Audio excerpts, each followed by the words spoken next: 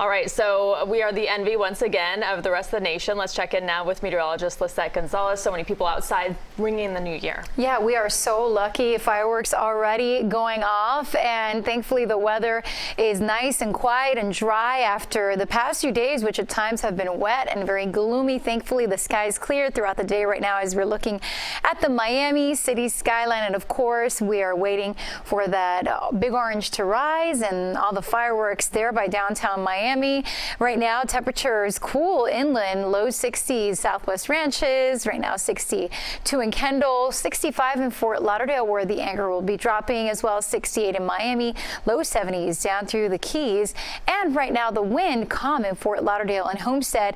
And out of the north, elsewhere, about 37 miles an hour. Keep in mind, due to the fireworks, we're going to see some smoke in spots, and also could be quite misty and hazy overnight into the morning hours. So if you have any respiratory issues, just keep that in mind. That's always something to remember New Year's Eve and overnight, obviously, as we get into New Year's Day morning.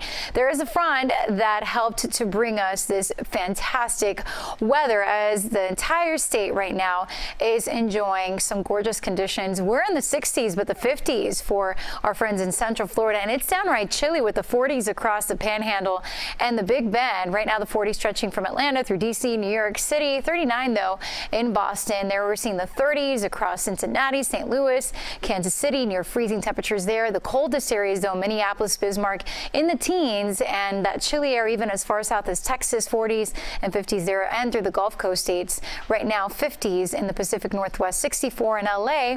And as we head throughout the night tonight, our lows will be dipping to the 30s up in the Big Apple, where the ball will be dropping. And of course, we have the 20s and 30s across much of the central northern U.S., some teens as well, and lows will fall to the 40s for much of the southeast. For us overnight, coastal areas 62, inland areas in the upper 50s. So you'll need a light sweater or a jacket if you're going to stay out overnight and into the morning hours when you're waking up. Winds north 5 to 10 knots, east 2 to 3. So New Year's Day tomorrow is looking fabulous. Get outside, pleasant sunshine, highs in the upper 70s, seasonable with a light north wind, but the winds will be shifting as high pressure drifts into the western Atlantic out of the southeast, warming us up Thursday, especially by Friday. Saturday, a cold front moves in, bringing us showers and storms, and then we'll see another dip in degrees. But in the meantime, warmer weather expected late week into Saturday. Could be soggy. Sunday, waking up to lows in the 50s, highs in the low 70s, and that continues through early next week. Happy New Year, everyone. Happy New Year, Lissette. We'll check